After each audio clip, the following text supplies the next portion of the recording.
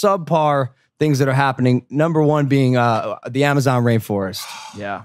The Amazon rainforest. I tweeted about this because there's so many. It's weird. There's some thoughts and prayers, some hashtag thoughts and pray for Amazonia, but it's more celebrities, social media stars talking about spreading the word. Yep. And I think the word's spread by now. Like, we all get it. Everyone's how much spread the word. And how much of the fire did the word put out?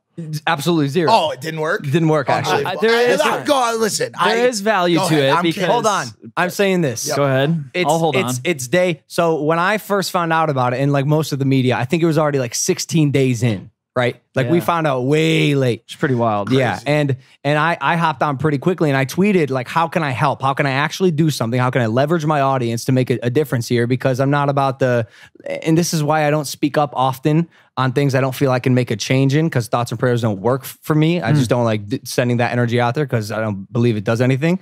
I like action. And I got some tweets about it. This is a tricky situation. I'd like you to elaborate a little bit about the Amazon rainforest. And for those of you who don't know, it's burning to a crisp. And what is it? It processes 20% of Earth's oxygen. Is it 10%? They're calling it the lungs of planet Earth. Yeah. And it's just burning to the ground. Yeah.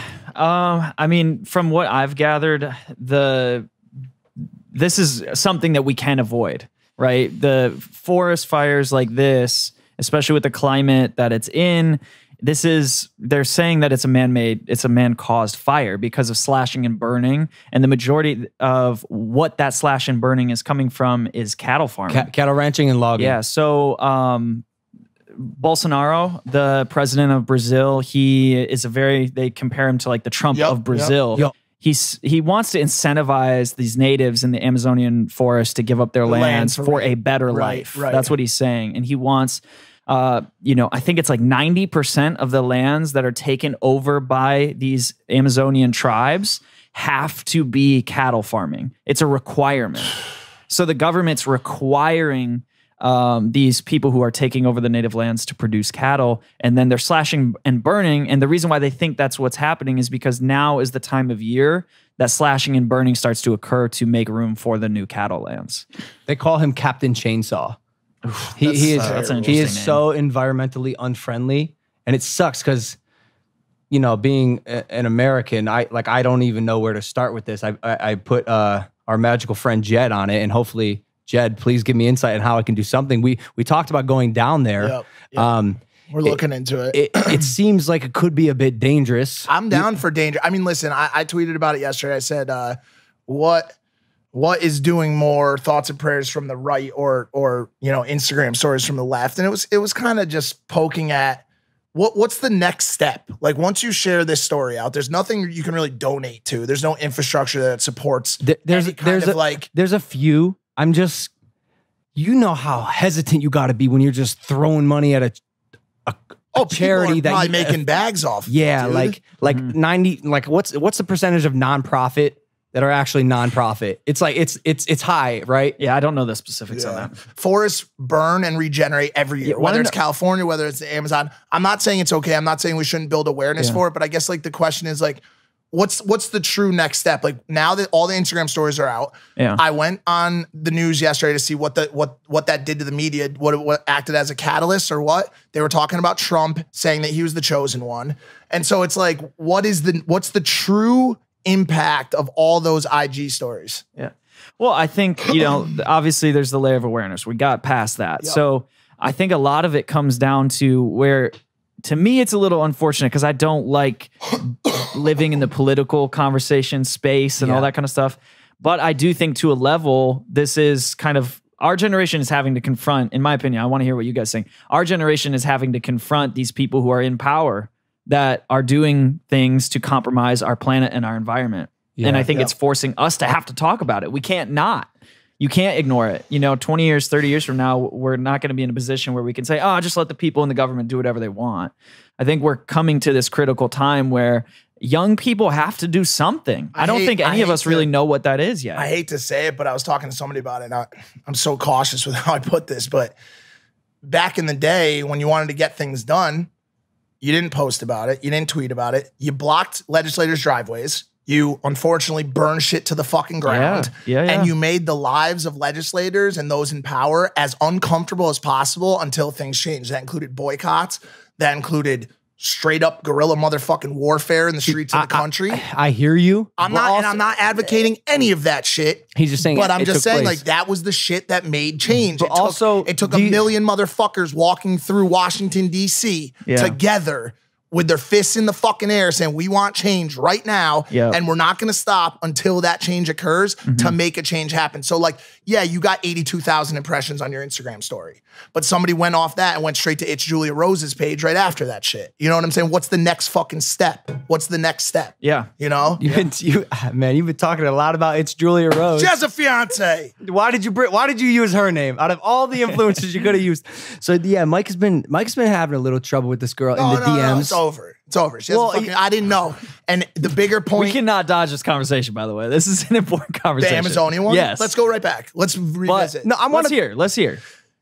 Instagram models have gotten so good at not putting their goddamn relationships on their page. And rightfully so. Because the last thing I want to see is Sierra Sky's boyfriend. I'm sure he's a great guy, but when I'm scrolling her page, like, I don't really want to see him, to be honest with you. And so like, great job to the girls who have done that, but it made it really difficult for me. And so when I saw, you know, what I thought was the girl of my digital dreamland, I didn't know that she had a tatted up, really good looking fiance. Not even a boyfriend. Supposedly is a fun. Mark Donor told me that. Do we trust Mark? I'm gonna go with it. Listen, I don't like stepping on toes. I apologize, random tattooed man. I didn't mean to step on any toes. It's Julia Rose. I apologize for those. But also, bro, they were very polite. They were playful as fuck. I saw the DMs, man. What, they were chill? I don't know if I'd want my fiance being playful with the co-host of the #1 podcast in the world. Yeah. I don't know if I'd want that. That's why I said it. It's over. My axe is landing. Anyways, we're back. We're back. We're back. Well, what do you guys think? I mean, you know, what do you think is going to happen within the next 5 years, or needs to happen in order to actually start creating some change? So us young people, us millennials, the users of digital media, we are so good at making noise. Well, let's make active noise. Let's not just talk and tweet like 90 to 99% of people do. I even like we talk about the cancel culture a lot. It's literally, it's all just noise. Who is actually out there making change and doing? DOING. Well, with the cancel culture, when it comes to one digital person canceling another digital person, it is action. It is action, because you can actually cancel. The example I'm using is this, and I've said this before on this show. Like after Japan, I think we addressed it on the last episode. After Japan, millions of tweets, like one of the most hated people on the planet. When I walked outside in public, not a single person said anything. And so there's a disconnect between digital and real life. And how can we connect those, especially with something like the Amazon rainforest, where like who has the power to make the change besides us as a collective, as the users of this new age of media? I think we need to be a little more creative in the type of noise we're making. Yeah. Well, I think to Mike's point, I do kind of foresee some, you know, like a somewhat aggressive, peaceful action. You know, like we actually have to assemble legal, peaceful action. We do have to aggressivily do it. I agree. I agree with you, except I will say, I might catch some heat for this. You drive, you're like driving in downtown LA and you see like 10 people holding like signs on a stick, and you're just like, what the fuck are they doing? Well, that's because there's only 10 of them. Just like yelling about Jesus. That's because there's only 10 of them. When it's a million, no one's asking questions. Then CNN has to cover it. That's true. Shit happens. The other thing is, I was talking to my mom about this. Spencer, you're not gonna like this at all. Let's see what you got. At what point do you just wash your hands of it, man, and just? Are we in a dystopian world? Is that what's Is happening? it over? Like the question is this, guys. Are we fucked? Like, should we really start looking at Mars? Should we really start saying, this is not my view. I'm just posing Mars the question. Isn't even a solution at this point. It's really not. I'm just posing the question. The Amazon's burning. The Arctic is melting. Greenland is melting. Donald Trump is the president, which could be good, could be bad, depending on your fucking belief system. I didn't say anything. But like canceled.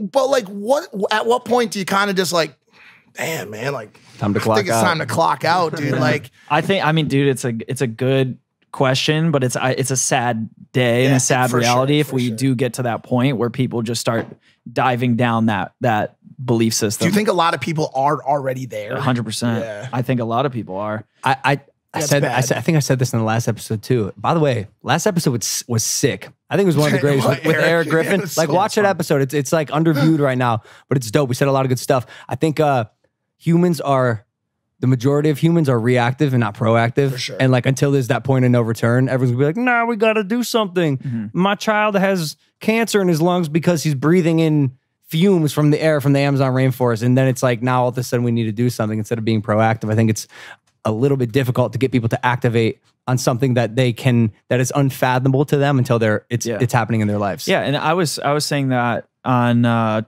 Twitter. I was talking about how, right now we actually have the chance to change it.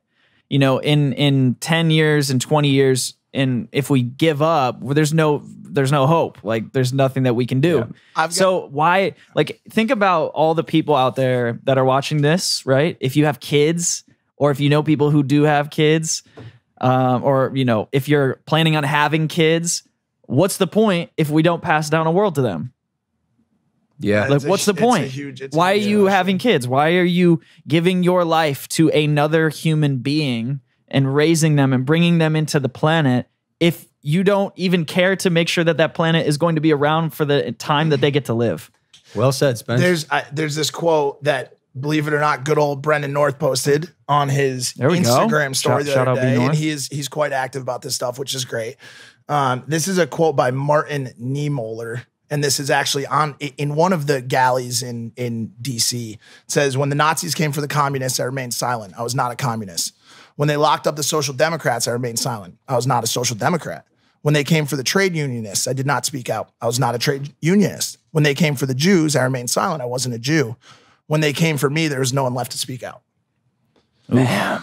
And so I think what's happening is there's a lot of people that are sitting around saying, oh, damn, in the Amazon? That's what I'm saying. Shit, well, that sucks. Oh, damn, the fires are burning in California? That sucks. Oh, the Arctic's fucking melting, or Antarctic caps. Like, no one cares until it's at their fucking doorstep. Until it affects you, Until, bro. like, even with fucking mass shootings. No one gives a shit until they're at a fucking country concert in Las Vegas with their family and bullets start flying. Yeah. So what do you guys think it is? I have my own idea, but what do you think is the thing that will mobilize people in this country and the world? What do you think that thing is?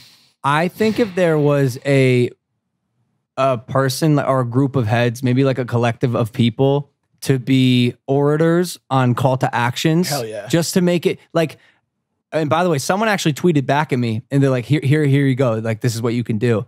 And I responded, I said, thank you. We're looking into it and seeing what actions we can take.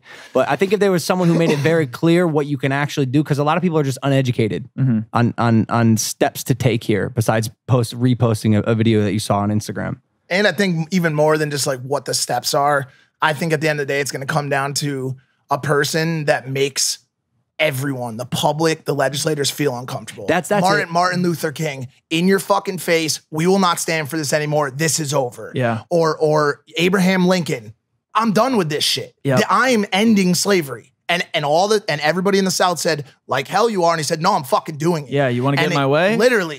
Exactly. Let's get it, bitch. They didn't have shotguns. They had muskets. Well, you know what? but like who? Let's go, bitch. I think the Ramrod's classic, dude. I think the bigger problem is, obviously, I think those voices are out there, but unfortunately, we live in a society where there is so much noise, and people are so interested in what the Kardashians are using for toilet paper that no one, it's hard to be that voice that raises out, because now I think when people start to rise out of the crowd, people look and say, look at this corny dude trying to make a difference. Back in the day, when MLK went to make a difference, people looked at him, his people especially looked at him as an icon. Now the icons are Kim K, Kanye, people that like, dude, did you see how much Balenciaga this motherfucker just bought? Like that gets people talking. One person that I do have to shout out, who actually I just met, we were texting the other day, is Jaden Smith. He is somebody that sure. he posted a picture on his Instagram with Boy and Slat. We're big on no Boy way. and Bro. Oh, no way. We love Boy and Boy. Slat's a G. He's got to come on. I see Jaden as somebody who is like using his platform and using his voice now. Probably one of the best. I think he's really doing it. And I think his age group right now are the ones that can mobilize if there's more people like Jaden using their platform the way it is. And I think that's what we have right here. Like, I don't know if you guys saw the article that came out this week. The podcasting space is now $1 billion industry. Oh, where's that money? Can we work on that? We're getting there, baby. We're getting there. Oh. But this is what I mean by that is like, this is a space, right? What we're creating here with Impaulsive is a space to talk about this stuff, to actually make a difference. And we're doing it. And we're doing it. And by the way, like this isn't the first time this week. Me and Logan had a Twitter battle the other day about journalistic responsibility. I think that was good. That was a good battle. It's a good segue. Yeah, it is. If we want to talk about it a little bit. All about that. Yeah, because I was gonna just a little bit. Let's. Did you guys see I chimed in at the end? No, I want to know what you said. I want to flesh this out because you kind of hinted at it. You said there's so much.